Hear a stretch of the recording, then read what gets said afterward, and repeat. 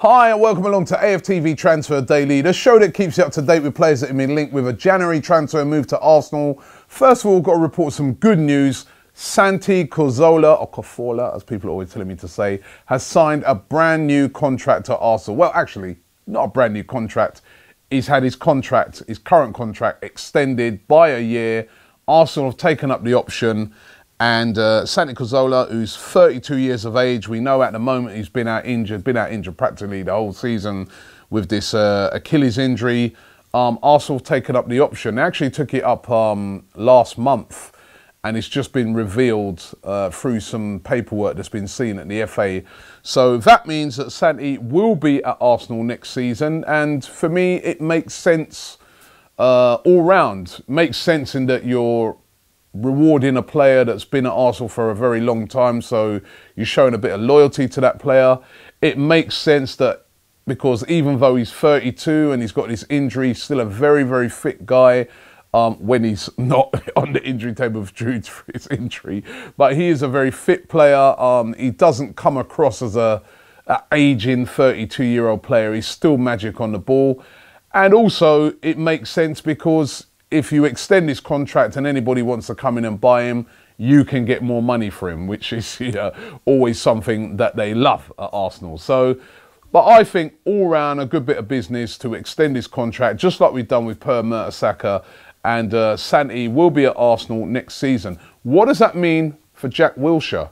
Jack Wilshere, of course, who's out on loan at the moment at Bournemouth, doing very, very well at Bournemouth. You know, I was chatting to a Bournemouth fan the other day, and he's been saying, you know what, this guy is just different class, Robbie, on the pitch.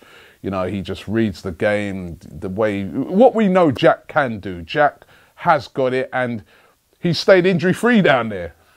And there was even somebody suggesting to me the other day that we should bring Jack Wilshere back to Arsenal, but let him train at Bournemouth. That way he'll stay fit. But Jack Wilshere is wanted at the moment by AC Milan. Now, there's a publication over in Italy called Calcio Mercato. They're reporting that AC Milan are making inquiries. They would like to bring Jack Wilshere over to the San Siro next season. Arsenal, as we know, want to sign him on a new contract. 18 months left on his deal. I really would like to see this one get extended before the end of the January transfer window. For me, if it's not, then it seems like there's some sort of problem there. It seems like Jack is having second thoughts, and he's certainly going to have a lot of options. And as I said, what does Santi signing on for another year mean for Jack? Does he say to himself, well, you know what, I might go back to Arsenal and be behind Santi again? Or is Santi being signed as backup to Jack?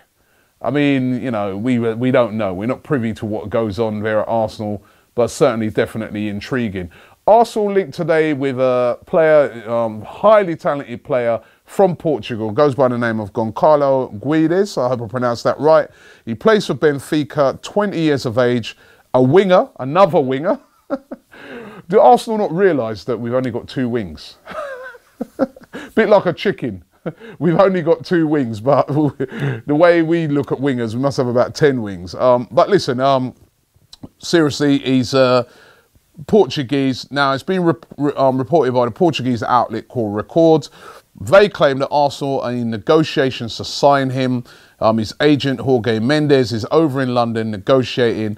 He's scored 7 goals with 7 assists in 28 appearances this season, and is highly, highly rated. Only 28 years of age. Said to have a 51.8 million release clause, which is a lot of money, but he is only 20. And linked with Arsenal. Again, I'm really unsure about this. Another winger? I mean, you know, even I'm looking at the weekend's game and I'm like, you know, who do we play on the wing? I remember Theo's missing, right? And we've still got options on the wing of playing Oxlade-Chamberlain, of playing Lucas Perez, Iwobi, Alexis. You know, I just don't think we need a winger at the moment, although sometimes I do look at games and I say a lot of those guys, they like to cut in a lot. They're not natural wingers who go wide to the byline and get crosses in. So maybe Arsenal might be looking at it and saying, yeah, but in the future, that's what we want. But I don't think this will be a January signing. Rachid Gazelle, we spoke about him earlier on in the week. He keeps coming up and coming up and coming up, being linked with Arsenal. Lyon player, Moroccan descent. Available on a free in the summer. Another winger, right? But available on a free transfer in the summer. And still getting linked with Arsenal a lot. Now, obviously, a player that's available on a free in the summer, a very talented player, you're not really going to have to pay a transfer fee. And you could also talk to that player, not buy him now. You could also talk to that player and say, listen, join us in the summer, and you get him on a free transfer and you just negotiate his wages. Whether Arsenal are talking to him or not, we'll have to wait and see. His agent could be putting it out there to try and up the value of the player, up his wages, even with Lyon, because one of the options is he could obviously stay at Lyon. I think he was on about £9,000 a week wages, I was saying to you guys earlier on in the week, and Lyon are offering to up that to like 67,000, so massive pay rise. But obviously there's something going on there, and Arsenal still linked to this guy. Again, can't see this one happening for January. Let's get into some of your comments. You know, just before I get into the comments, I've still got the Football Billionaire. We gave away, and the guys have been sponsoring the show, so thank you very much to these guys. If you want to buy the game, the link is in the description below. Enter the code Arsenal and you get a you get a £10 off discount on the game, which I think is fantastic. Thanks those guys. Great to be able to pass it on to you guys, so that's brilliant. Now listen, I've still been inundated with videos. I was only really running it for 2 days, but I've still got loads more videos, right? So what I'm going to do, I'm going to try and run another competition tomorrow with the videos, and we'll give away another copy of Football Billionaire. But cheers to the guys for that, and it's a great game as well. Make sure you check it out. I'm going to try and take on DT or Troops with this next week, right? We might film the outcome of that. Right, so let's just get into some of your comments from yesterday. Remember, we spoke a lot about Griezmann and the fact that I was very frustrated at the fact that, you know, why can't Arsenal sign a guy like Griezmann or even be in the conversation to be signing this sort of quality?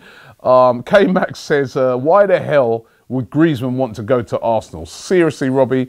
Well, that's my thing. He should want to come to Arsenal. He should look at it and say, right, Ozil, Alexis Sanchez, Wilshere, all quality around the pitch. Yeah, if I go there, that'd be a great, you know, we could do great things. All we got to do is show the ambition to be able to get a player like Griezmann. Say to Griezmann, we're going to get you and another world-class player. And guys like that would be attracted. You know, a lot of French guys would be easy to settle in. So, you know, we need to be in the conversation for these sort of players. Elliot says, Griezmann won't get to Arsenal because you won't buy him. He's a fan of another club, not sure which one.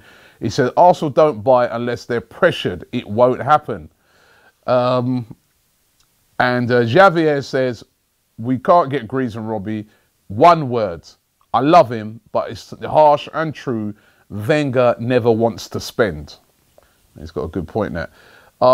There's this fan here. The writing's in Chinese, so I don't really understand. Apologies for not reading out your name.